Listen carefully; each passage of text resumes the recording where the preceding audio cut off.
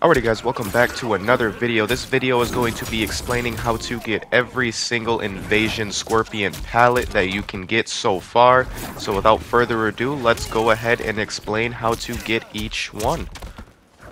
So the first thing you have to do is obviously have the invasion scorpion skin. This is going to get you the nether stone, which you need to get all of these skins. And also you need the original skin to actually get the pallets. So first of all, have the scorpion skin beat. Honestly, he's not that hard. If you do need help, I can make a tutorial video on how to beat him. But he's really not that hard once you have your stats maxed out. Once you have your stats maxed to like level 27 or 28, should be pretty easy to beat. So the first actual skin you will be able to get right after you beat the scorpion is actually going to be in the fire temple. There is a nether stone which in the video is already unlocked for me. Depending on if you already went to it or not, may or may not already be unlocked, but if you didn't unlock it, you will be unlocking it right at that node, and you kind of just take your way all the way over to this chest. Once you get to this chest, you will beat the bosses you have to beat if you haven't already. Open it up. You shouldn't have to use a key for it, and right in there is the first two skins you can unlock at the world that you beat the scorpion in. These ones are great. They look really good. One of my favorites is actually that one right there. These ones look pretty freaking cool.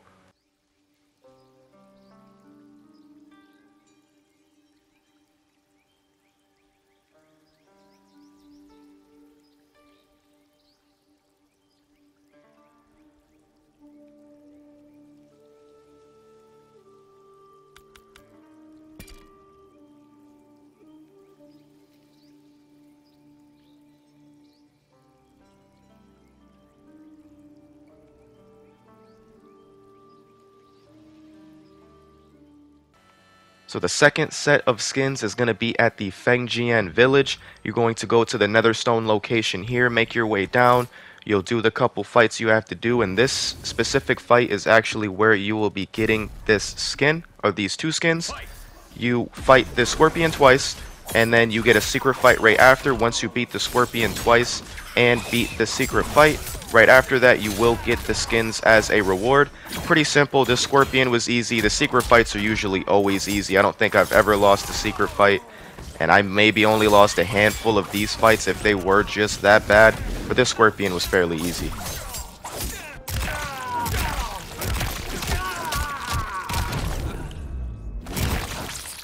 We will be together again.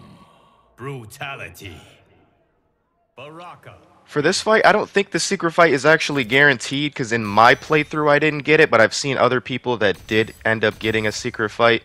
So it's kind of hit or miss on the secret fight. This one, I believe, I only fought the scorpion. As you can see, you didn't have to do a brutality. I just kind of did it because it's fun to do. So the secret fight isn't guaranteed, but you definitely at least have to beat the scorpion, and you get it right after. These are probably the best skins in the game. This is the skin I'm actually rocking, the all gold.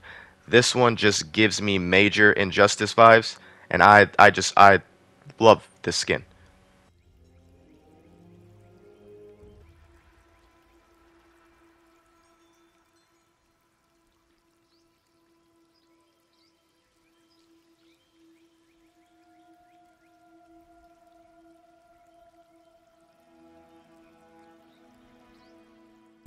And the last set of skins that you can get in the invasion modes is at the Sundew Festival.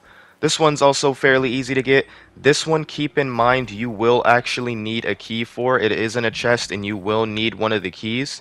So depending on which shop has the keys, have a key already in your inventory before even coming here. Because I made the mistake when I first came here and didn't have a key.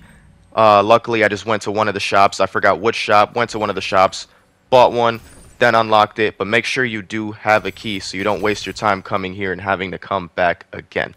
But yes, once you have the key, you do your fights through the nodes, come over here, open up the chest. Here's the last two that you can get in invasions. Also, really, really nice looking skins. I love the red and gold, or red and yellow on this specific one. It looks really, really cool.